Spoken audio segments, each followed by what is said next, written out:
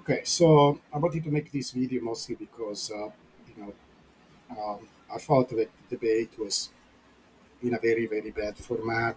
First of all, I was interrupted all the time. I was trying to not interrupt him, but he didn't act. Britishhodl, Minesh didn't act at all like the supposed British person that he is. I started saying I'm not going to interrupt you, but he was the one interrupting me during my time when it was told him not to interrupt me. So, and anyway, the entire idea, right? He's wrong. So at all levels, knowledge is always better than ignorance. So that is the entire point. That is the entire idea of me wanting to discuss this thing with anybody. The reason why I discuss it with him at all is because not because I think he's important, influential, or he has any merit of anything. He's just one of these peddlers that we found. There are a lot of these influencers on YouTube, and the point is they hate the power law because it makes them irrelevant. They say, like, look at what he did. He showed this uh, graph of the price of Bitcoin going up when that is the power law, first of all. And second, trying to say what? Bitcoin goes up. Based on what? That is the entire idea. The power law is extremely useful, and you can say whatever you want because it tells us it's going up. That is his main claim. Bitcoin is going up and he's doing it in a very precise fashion. And the science behind, the logic behind, tell us that they will continue to do. It's the best thing that we can have in terms of numbers go up. Everything else is just hand waving. Everything else is just wishful thinking. Everything else is maybe is going up, or the same probability of going up is also the probability of going down. So he has absolutely no basis with his rules. Buy Bitcoin, shut up. What does it mean? Buy on what? This is your way of convincing people. Buy based on what? What is your argument? So you're basically a scammer. I know that doesn't sound like that, right? Because when we go and tell people, look, Bitcoin has all these incredible properties, which property are you talking about? The fact that it's scarce? Scarce, by the way, there is no one single evidence that anything that relates to scarcity has driven the price of Bitcoin up. So it's misinformation. You're giving people misinformation.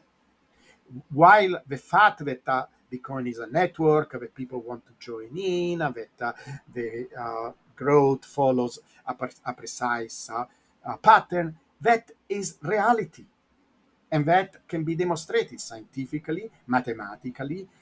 There are logical reasons why we'll continue in the future. So let me explain, in fact, these logical reasons, okay? Because it's a very important topic. Um, the fact that Bitcoin grows in a very precise fashion has to do with what is called scale invariance. Scale invariance means everything that happens to Bitcoin is proportional. Let me show you this in a graph. Okay, I'm going to show this in a graph.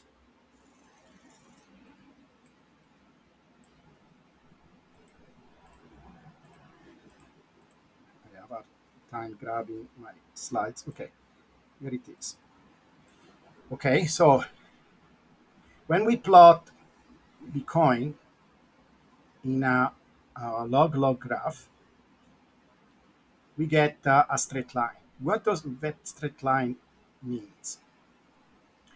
It means that we are focusing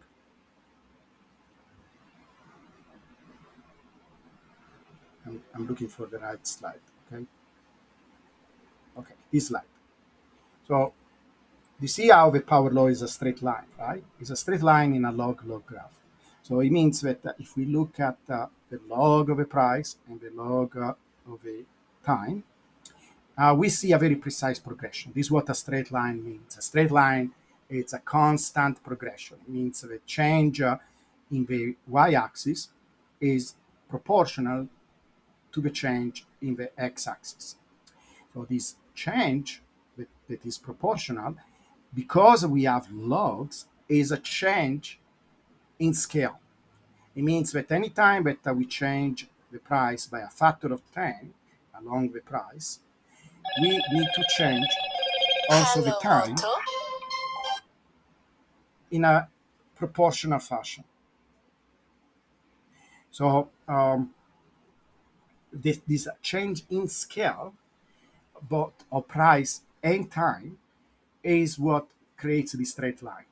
So as we go, this is why I have two triangles, right? So you can look at a particular place in this change in price of Bitcoin and say, okay, this is going to happen also in the future, because all what I can do is to extend this blue triangle to and make it bigger, and now I have this pink triangle that represents everything up to this point in the future. And you can see that I change the size in the y-axis and I change the size in the x-axis. So this proportional change is the essence of a power law. Now, why we can use these as, I don't say a guarantee, because it cannot be a guarantee given that we're talking about um, assets, but a strong scientific basis for making predictions in the future. Because this type of systems that are described by this very proportional change in one scale versus another, they are called scale invariant for a reason. They came up with a terminology, and the entire thing about Britishhodl is ignorance about everything, including terminology. He has a problem with law. It's superstition. It's ignorance. It's the purest for ignorant form, when you don't even know the terminology. Every field has its own terminology. Bitcoin has its own terminology. Blockchain. I don't see any chain here. There is no chain. It's stupid. It's stupid to focus on some terminology that you don't understand, and you are trying to make an entire point, an entire discussion on this terminology. This is the level of this individual, but it's not him. It's all the people that follow him, and they say I insult him. I'm not insulting. I'm calling a spade a spade. If you are so ignorant and you don't want to change your ignorance, the beauty about ignorance is that it can be changed. You can become not ignorant, okay, by learning and studying and understanding. This guy doesn't make any effort in doing that, and in fact, he's proud of being ignorant. That is his problem. Okay, he makes a a virtue of being ignorant. He makes a business of being ignorant. So all what I'm trying to do here is to go against ignorance. And yes, I am strong. I'm very passionate. I'm Italian. you know, get used to it. This is how I talk. This I am passionate. You don't like it, go and listen to somebody else, somebody that is a jerk, being a passive aggressive person like he is. He's has been more insulting than me. He called me all kind of names. He can use all kind of ethnic slurs. He was breaking the spaghetti at any moment. It's stupid. He has done 100 times worse than anything I have done. Okay, it's just that people are not used to my Italian passion. Uh, I'm proud of it, and I will continue to do it. If you don't like it, go listen to somebody else. Okay, I'm trying to show you some knowledge and some very important ideas. Okay, so let's continue with this idea. You see how I can extend this triangle and I can make this extension to the future, all based on this idea of proportionality. So the idea is that when you have a system that grows in this way, there are very precise underlying causes. There are very precise underlying processes. It's all based on iterations.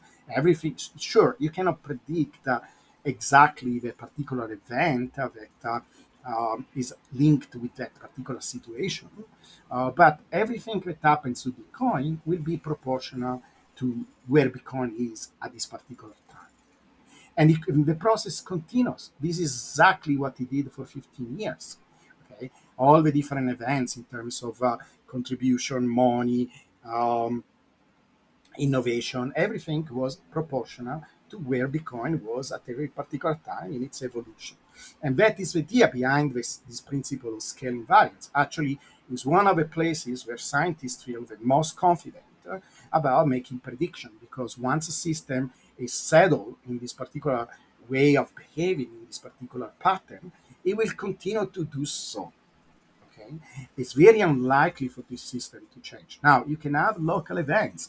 You can have the bubbles, for example. The bubbles themselves are almost like an attempt to get away from the power law, right?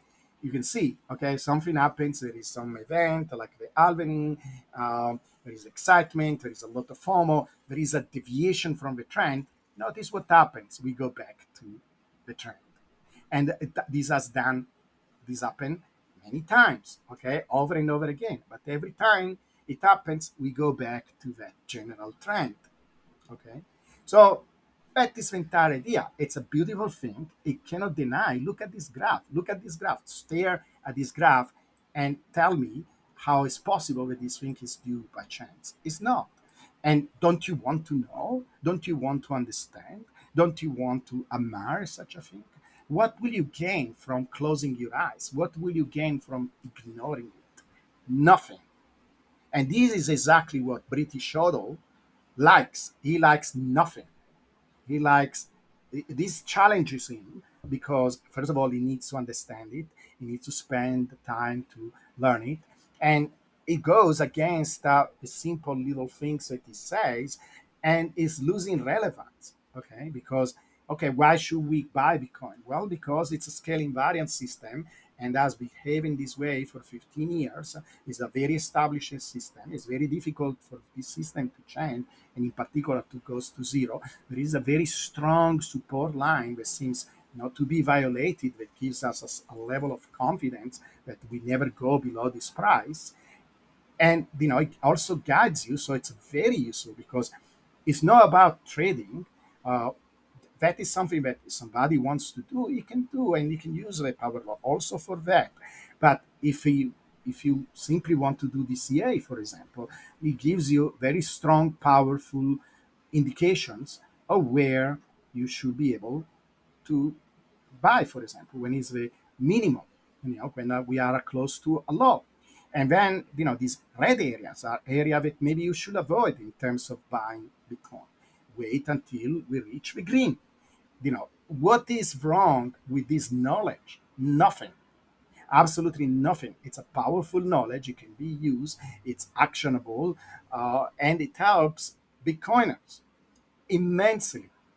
He is continuing to say that it's useless, that it's dangerous, etc., because it hurts his business. It hurts his way of presenting Bitcoin, that is based on ignorance, is based on hand waving, wishful thinking, uh, and laziness, to be honest, because it's not that a simple message helps. It's a simple message has no basis.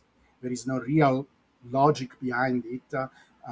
It's just some generic statement. It's not effective. First of all, try to use that to orange peel people, and second, you know, it also makes you think that yeah, you can have these god candles, anything is allowed. What do you gain from that? This is one of the things that drives me crazy about these people that are against the power law. Is basically anything goes. This is what they are trying to sell. Anything goes. Anything is possible. Yes, I could have a candle that like a single candle. It's so ridiculous. A single candle that brings the coin to $300,000. What do you think will happen? The price will crash. People will lose confidence. And, many people will be wrecked. It's stupid. It's completely stupid. If you understand the power law, it tells you that that is extremely unlikely to happen. And even if it happens, then we go back to the trend. So there is so much knowledge, beauty. Um, it's fascinating to understand. It distinguishes Bitcoin from anything else, any other type of assets. So I don't understand how anybody that with a minimum of brain, and yes, I'm very direct. I'm telling people, no, it's not people that disagree with me. There is nothing to disagree. There is absolutely nothing to disagree. I'm not attacking people that do not agree with me. If anybody came up with a valid uh, concern, a valid criticism of it, I would be the first one to welcome that person and having that discussion because it will allow me to understand Bitcoin better. What I'm attacking is directly is the ignorance and the arrogance. I'm direct. I'm telling you in your face, you're an ignoramus. In particular, not when you're coming with humility and you want to understand and you have valid concern or maybe even a general question. I am a teacher. I would never, never dismiss a person like that. Never. And I'm addressing every single day because people don't see, because again, it's part of being ignorance, it's part of having zero proof of work. We are talking about all the time in the community having proof of work. What is your proof of work? You're coming here, you just heard about some idiot like a Britishhodl talking about stuff it doesn't know, it doesn't understand, and not just that, it doesn't want to understand. That is the worst part.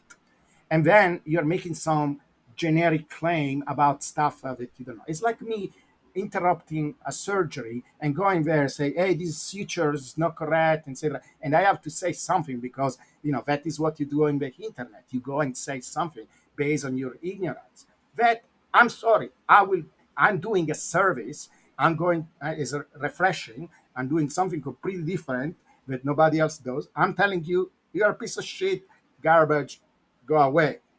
Okay, because of your attitude that you don't want to learn and that you are arrogant and you're thinking that you are somebody saying something that is meaningful. Opinions are garbage. Opinions are not worth anything in something like this. You cannot substitute opinion with a graph and data and knowledge. You cannot. Your opinion is worth nothing, less than nothing. It's actually disgusting. So, I'm direct, I'm straight, I'm Italian, I'm loud, I'm unclear. You don't like it? Then follow somebody else. Then follow the ignorant people. Do whatever. I'm who I am. And I love knowledge. I love Bitcoin. I'm trying to inform people. I'm trying to show how beautiful Bitcoin is because at the end, the main message is how beautiful, unique, amazing Bitcoin is. And as Fermi says, knowledge is always better than ignorance, no matter what. That is the fundamental thing. So hopefully this clarifies a little bit of stuff. I'm going to take some of the questions that Fred has, and I'm going to answer more precisely one by one in following videos, because this is much more constructive. The entire point of the debate was to tell him in his face how ignorant he is. He continues to be ignorant. That is what he represents. I think that is a disservice to the community to have people like him. If people find useful to have ignorant people, they can. We are all free. They can do whatever they want. They can follow Britishhodl, that is the ignorance champion, and I think he's the one that is useless, in my opinion. Okay, thank you to listen.